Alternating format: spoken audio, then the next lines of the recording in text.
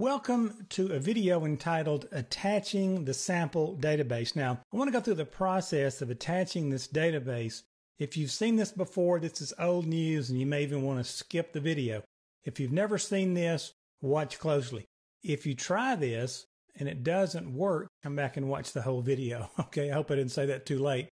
Notice I have copied the AdventureWorks 2012 database MDF file onto the desktop.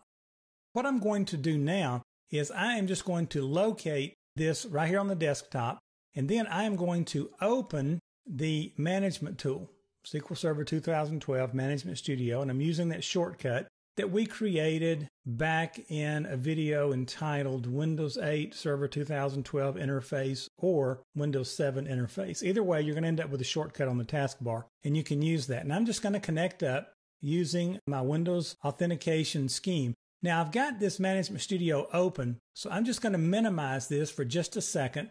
I'm going to come down here and open my little libraries area. And what I'm going to do is go to Disk C, then I'll go into Program Files, SQL Server. When we installed SQL Server 2012, it created a folder called mssql11.mssql server. Go into that one. Then there's MSSQL. Go into that one. Then there's one with all caps called Data. This is where we want to put our MDF file.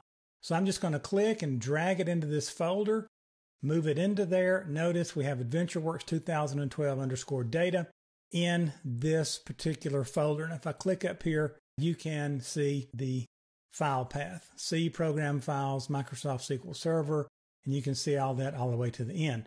We want to put it in that data file. If you put this MDF file anywhere else, then most likely you're going to get a security problem. You're going to get some sort of issue when you try to attach it. And so save yourself that trouble. Just drop it in the data file and you should be just fine. Close that. We have now positioned our MDF file where we wanted it to go. And I think that thing's like 190 megabytes. So we just dropped a lot of data into there. And let's open back up our SQL Server Management Studio. Now, if I expand databases here, you'll see that I have system databases and database snapshots are all that are there. So what we want to do is to attach that sample database. So we will right-click on the databases node of the tree here. So we're going to left-click on databases first, make it turn blue, make it highlight. Then we're going to right-click on it and choose Attach. And that will open up this Attach Databases dialog box. Now what we're going to do is come over here, the databases we want to attach, and we're going to click Add, and then that is going to browse out and it's going to show us, notice, automatically this data folder. And look what's in that data folder, our AdventureWorks 2012_data MDF file. We click OK. Up here everything looks good, but down here we've got a problem. Notice this is a log file. Now, if you understand SQL Server and how it's organized in the architecture, there's always a data file and there's always a log file that captures transactions as they happen. Well, in this case, all we had was the MDF file. We don't have a log file.